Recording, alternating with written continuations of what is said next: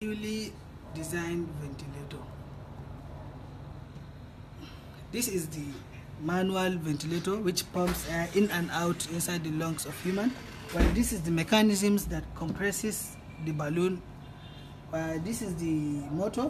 This is the discs that convert the circular motion into linear motion, as shown below. Circular motion to linear motion. While this is the shaft that compresses the balloon and releases it to generate air. This is the carbon dioxide intake, there is filter in it, and this is the oxygen outlet, while this is the carbon dioxide outlet. So this is the voltmeter. This is the voltmeter. This is the voltmeter. This is the voltmeter. This is the control.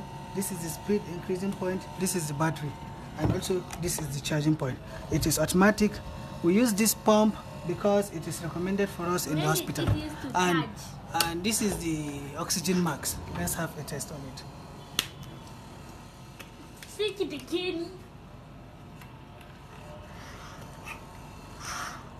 Can you hear the sound of air?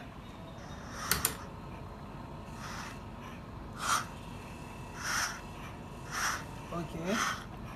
Then we can have control. We can regulate the quantity of air. The quantity of air is determined by the demand of oxygen from the patient. So thank you for listening.